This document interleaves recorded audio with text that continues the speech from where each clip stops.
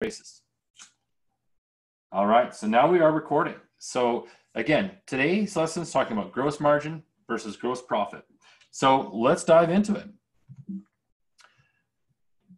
So yesterday, just to recap really quick, what we talked about yesterday was what we called the profit litmus test. And again, this is a framework that I've been using to help kind of really distill and break down what we talk about when we talk about margin in your e-commerce business. And so we're talking about at the very top line, we've got product margin. Think about that. That's anything related to price, related to your product, related to cost of goods sold, average order values, all those sort of things. You got your order margin, which your order margin is really focusing on those costs or those things that are related to the individual things on a per order basis. So that could be things like returns.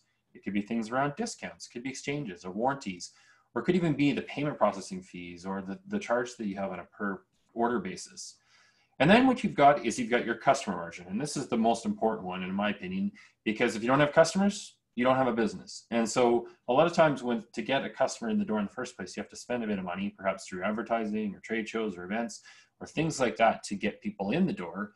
And so your customer margin is how much margin you're making on those customers once they're in the door and starting to generate revenue for you. And then finally, we've got your conversion margin. What your conversion margin is, think of the funnel of your business. At the very top, you've got a whole bunch of possibilities of people that you could drive into your business. And as you're whittling things down, hopefully at the end of the day, get some customers that are then driving true revenue for you. So that's the profit litmus test. Before we get into each of the individual product, order, customer, and conversion margins, we have to kind of, first of all, just establish what we'd call some key performance indicators, or KPIs, as I like to call them. And it's a common jargon term that's used a lot in marketing world. I have to, again, apologize. I use a lot of jargon a lot of times. So hopefully, you guys can keep me honest here. And if you have questions specifically about what a term means, please ask it in the chat window. There's a Q&A session at the end as well. And I'll try to answer whatever sort of questions you might have there. So let's start with some quick definitions here. So the first definition would be around gross revenue. And so we've talked a bit about this. I often talked about it as the top line revenue or the gross revenue. But think of that as really the total amount if you took all of the sales of all your products and services before you took anything away, any deductions, any costs, anything like that. And it's usually expressed as an absolute dollar value. So if you did, let's say, $1 million in sales revenue or gross revenue, that's the top line revenue. Then the next thing we've got is what we would call your cost of goods sold. And your cost of goods sold is a typical term used to describe the total amount of costs that it takes to manufacture or produce a particular product or service, and then again expressed as an absolute value. So you could think of this as, let's say you're making, let's say a pair of shoes, or you're making a piece of clothing, or maybe you're making a piece of jewelry, or maybe it's a coffee bean. Whatever that cost is to put all those pieces together and make that particular finished product, that would be what you define as your cost of goods sold. Then from there, we've got the two terms we've talked about interchangeably today. The first one being gross margin. And our gross margin is if you can get your head around our gross margin, then gross profit will be really easy. But gross margin is basically the difference between those two. So if you take your gross revenue divided by your cost, or subtracted from your cost of goods sold, and then divided over top of your gross margin, you're going to get to a gross margin percentage. Similarly, if you look at gross profit is the difference between your revenue at the top line versus your cost of goods sold, and then the absolute number. So really the difference is between one is expressed as a dollar value versus one is expressed as a percentage value. And the easiest way to illustrate that is probably through my quick little math lesson here. And so let's take, for example, a retailer that does $1 million in revenue and it costs them $500,000 in cost of goods sold. So first of all, we're going to talk a bit about how to calculate gross margin. And like I said, if you can understand how to calculate gross margin, then you'll be able to understand gross profit a lot easier. It's just one, again, is a percentage versus one's a dollar figure. So let's look at the formula. This is how you calculate gross margin. You take your gross revenue number minus your cost of goods sold over top of the gross revenue number. So if we take that example, $1 million in revenue minus $500,000 in cost of goods sold, divide that by $1 million in revenue, you end up with 50% gross margin, okay? Now, on the flip side of the equation, the gross profit number, this is where it gets easy now. So if you got gross margin, you can figure out gross profit. So gross profit is very simple.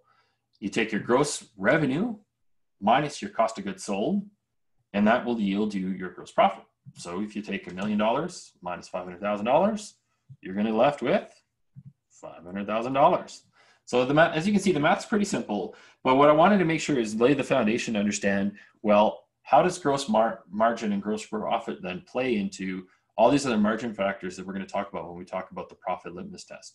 You know, using the word margin versus profit, we're going to probably use the word profit a lot more regularly when we call about this the profit challenge or the profit litmus test, because when we talk about absolute dollars and cents, that's ultimately, I think, what we can all agree on, and kind of, it's a term that I think, you know, is a percentage. It's all relative to your business model.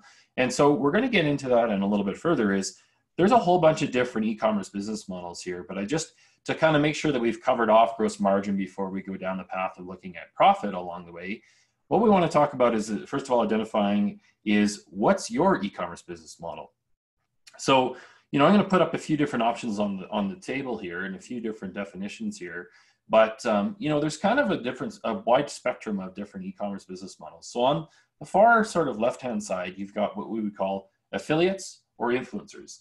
And this is how actually I got my start in this whole sort of racket when it came to e-commerce business. I started off as actually an affiliate, believe it or not, where basically think of an affiliate or an influencer. I'm not talking about, you know, the, hey, look at me on Instagram, I'm an influencer type of influencer. I'm talking about more real people that are offering real suggestions or real influence in terms of recommending products and services for you in your business or in your life. And so when I'm talking about an affiliate or influencer, I'm talking about someone that says, hey, you know, I read this book and it was really impactful in my life, and this is what it means to me. If you're interested, go check it out over here. That to me is more of an influence thing than it is, hey, I've got this and that sort of thing. But long story short, we won't get into the debate about influencers, but it can be a very effective way of marketing. And so, you know, on the far right-hand side, I started off doing affiliate marketing for a lot of software as a service and a lot of software products and tools that I was using. I even to this day still recommend a lot of tools and a lot of tips. And, you know, as you get to know me a little bit more, you'll probably follow me on social media. You'll see that I start to kind of refer you to different products or services or tools that, you know, have been helpful in my life.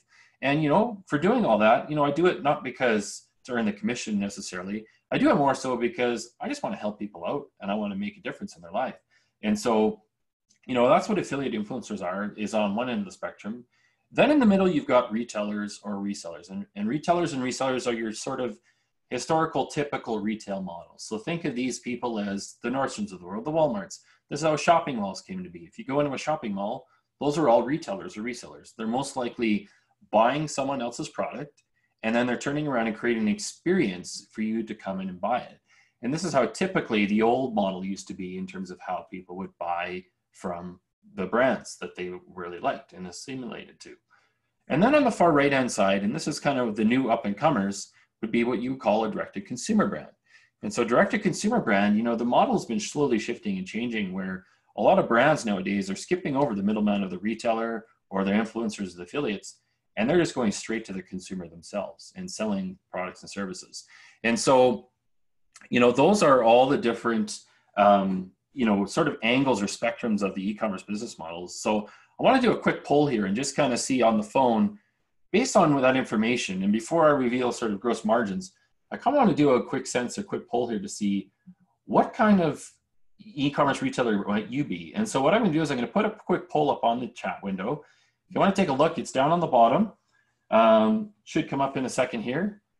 And once it does, if you could just go into the chat window and take a quick peek and see and help me identify you as to what sort of poll you are or what sort of person you are.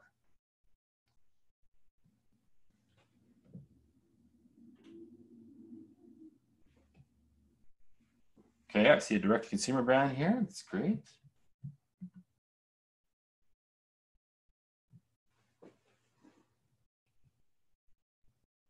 Anyone else? See a few others. I see a retailer in here. Another influencer.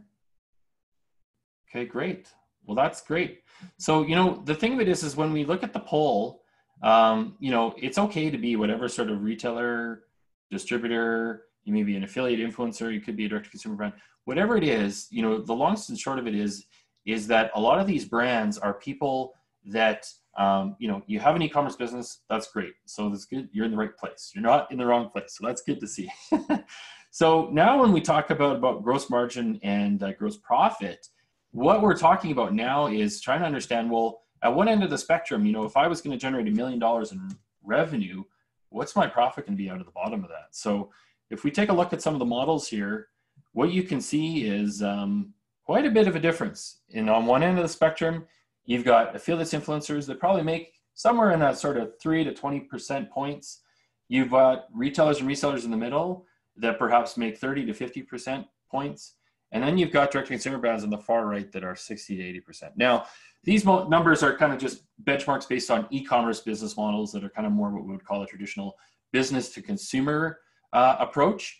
But, they also might be different models depending on your industry. There could be different percentages, but these are just some of the percentages from my experience that I've looked at in terms of the clients that I've worked with and the people. So when you look at that, just give it a pause for a second and think about, kind of where do you still slot in? Are you still on the direct-to-consumer brand side of things?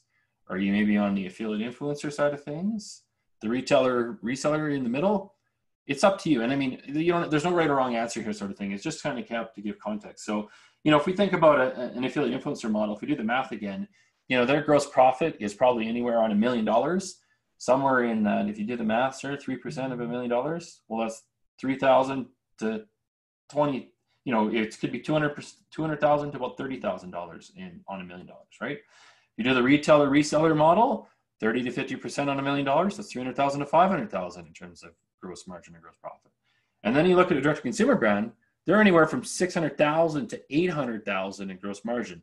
So really what this tells us is that, direct to consumer brands are typically the ones that have the most margin in their business, the most profit in their business, but they also typically have probably the most control over their customers as well. And so as we dig a bit further into that, what we'll find out is we'll try to do a little bit more of the math to figure out, well, how do you add up to all these numbers? And, how does that whittle down further? Because we're talking about gross margin here.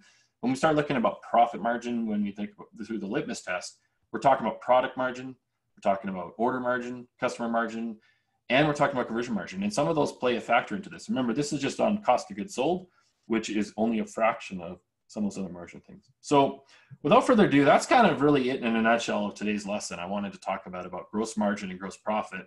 I hope you found it useful. I hope we found it interesting. If not, please let me know. I'd really like to make these sessions valuable for you and make it worth the time. Again, we're sitting here over a cup of coffee, and again, didn't have a chance to take a sip of mine because I've been yakking away. But I really want to make sure that these are informative for you, that they're useful for you, that they're actually giving you some sort of insight into your business. So thanks again for making your time today. I want to leave you with a quick message around being present today, connecting with others, and making an impact and difference in someone else's life. So with that, I'm going to stop the recording now, and we'll head on over into the Q&A session.